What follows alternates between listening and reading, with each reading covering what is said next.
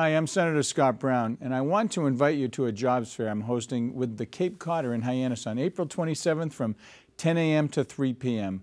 At the fair, we'll have a wide range of Massachusetts employers, both large and small businesses across many industries, ready to meet with job seekers about new opportunities.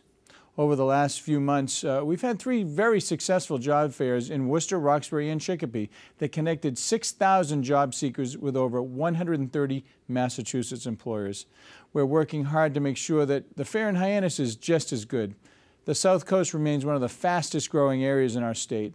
And as the warmer months approach, the Cape and Islands are gearing up for their seasonal hires. And I'm confident that this 4th jobs fair in Hyannis will be another great success. I know that many times the toughest part of finding a job is knowing where and how to start looking. With high unemployment still hurting many communities, it's important to bring local employers and local job seekers together, and that's what I'm trying to do. So I'm thankful to the Cape Codder and Hyannis for providing a space to bring our community together and make this jobs fair possible.